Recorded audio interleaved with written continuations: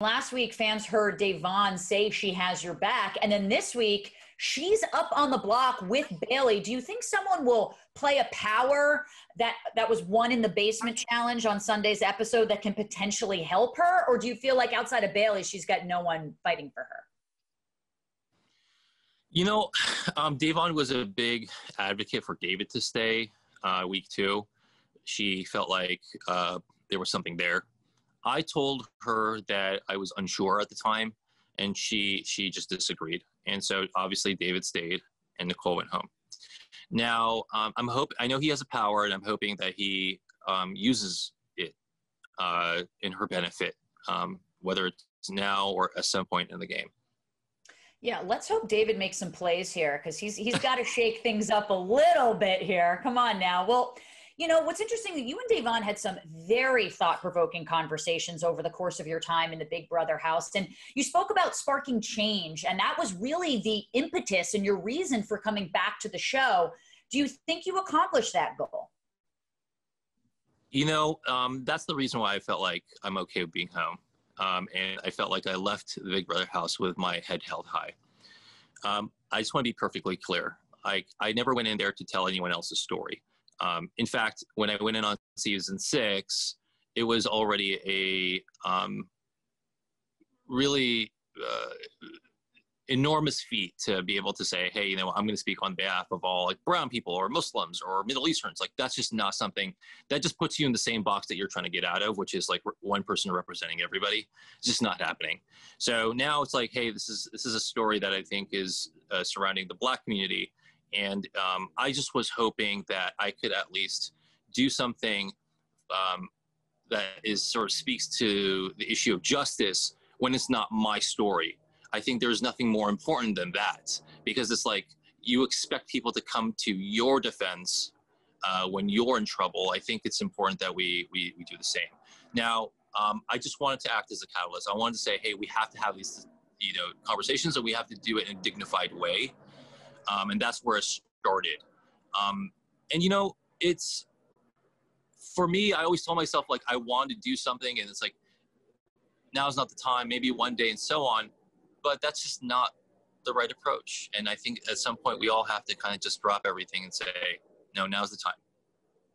We have to do something about it.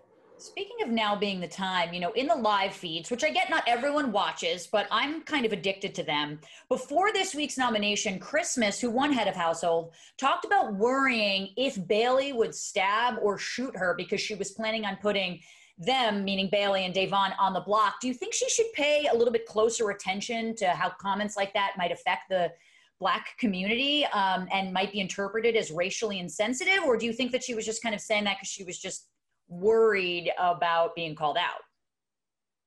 Sure. I don't know the details, whether or not she said that, you know, she felt like Bailey was going to do it, or they were going to do it, or what sort of how it was structured.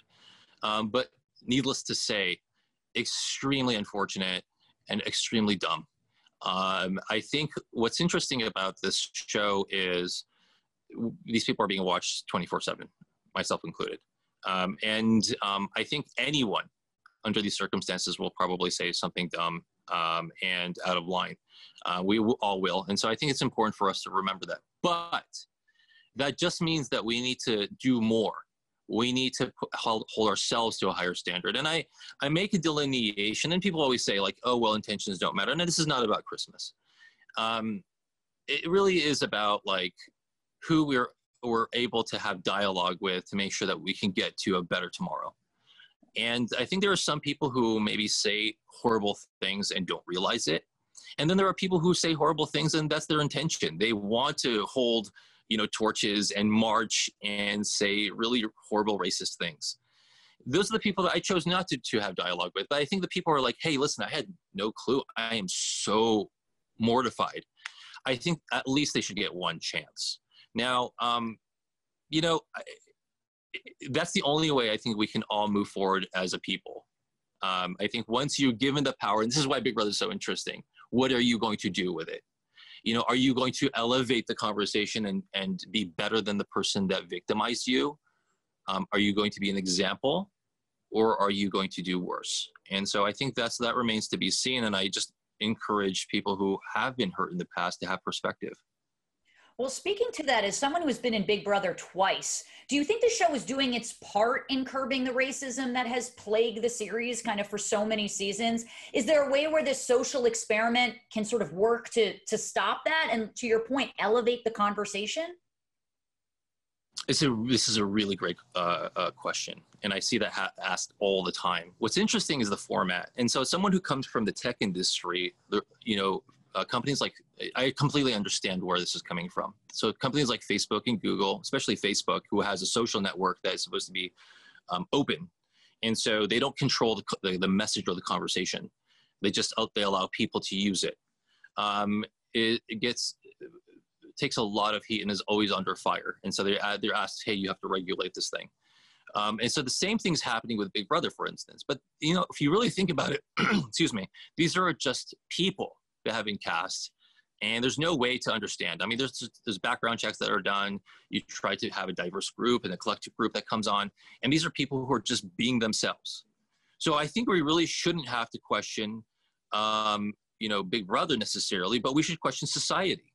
It's not like we're bringing them from, Allison Gardner and CBS and the production company didn't groom them and produce these people. They just found them. So I think it's a little unfair. I think what it does is it gives us a point of reflection so we can learn from it and say, you know what, maybe we have a lot of learning to do in our society.